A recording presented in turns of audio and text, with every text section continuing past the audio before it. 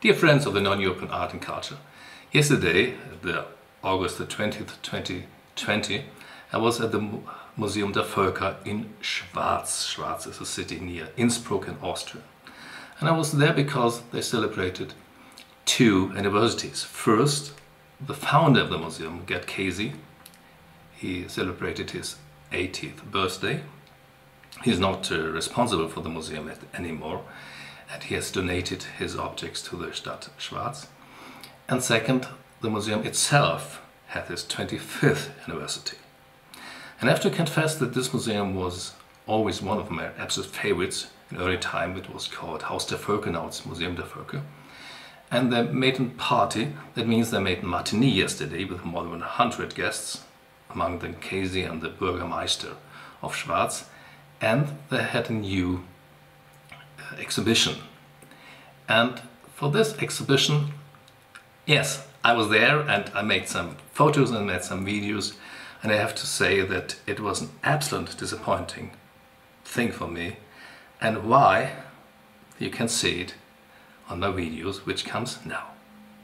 The exhibition was in the new Gerd Casey room, and yes, the most important part was that you could see dozens of objects in let's say in a display depot, and really it looks like a flea market or like a cheap dealer. Dozens and dozens of objects, and some of them are really great, but without any space, without nothing. Here you see some Yoruba posts, here some more Yoruba things. You know, they can be art if you show them properly, but here it is not.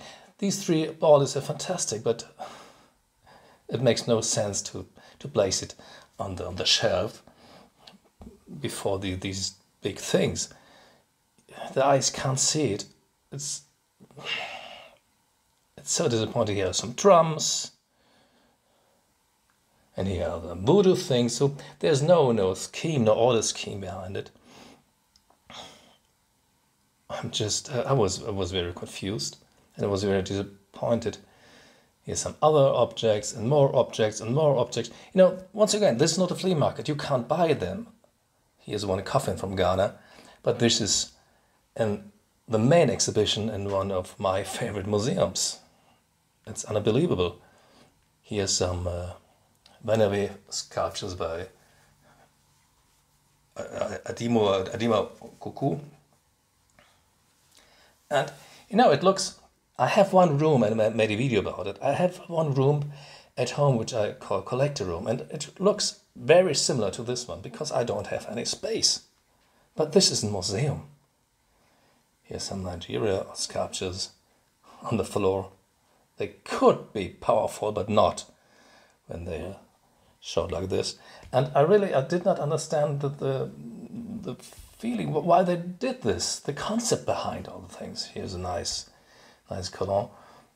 Do they want to show that African art is not art anymore? Do they want to show that this is something that they don't care about collectors? Do they want to show that they cannot care about the creators, the artists who made these objects?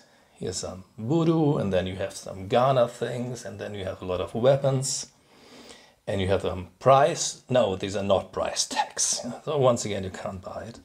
Here from Ghana, once again. So if you know what all this is about, once again, this is the main part of the exhibition, then please write me a comment.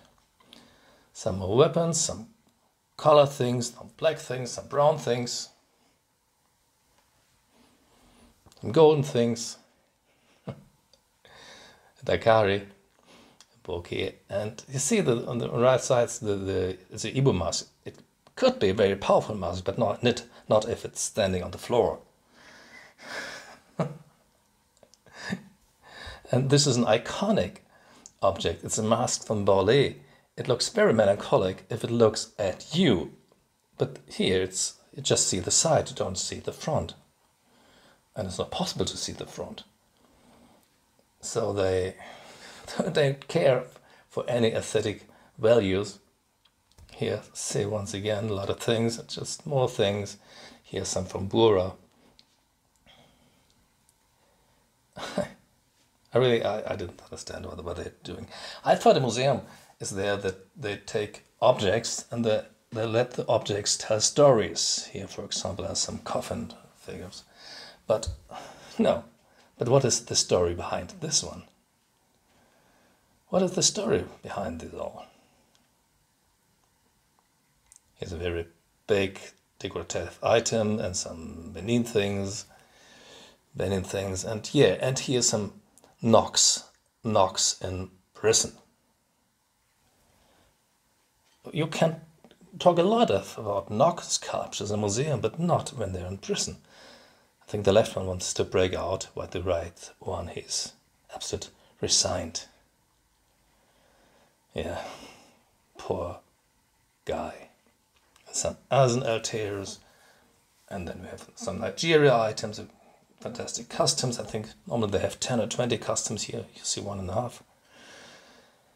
Yeah. Now I'm really speechless. This is the main part of an exhibition in a great museum. What a pity. There's one room like a tent. I think it was made by students. Night lighting, but why is there such a handicraft Benin bronze in the middle? And there's an Oliver von Eydel's style sculpture. Why may they not look at me? Here's a helmet. The helmet is okay. So questions. This is about Kesi was visited Albert Schweitzer in the 1960s. Here you can see Schweitzer and Kesi in the middle. This is Albert Schweitzer. And this is a very nice mask. It should be a portrait of Albert Schweitzer. It was made in the 60s, 50s or 60s. And yes, there are some similarities if you compare the faces.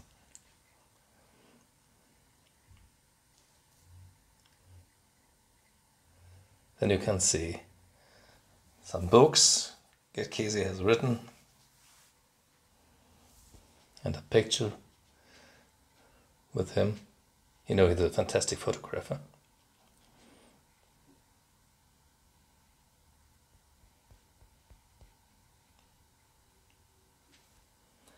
And some more books, and at the end you see what which great exhibitions the Museum der Völker, Haus der Völker, has done in the last 25 years.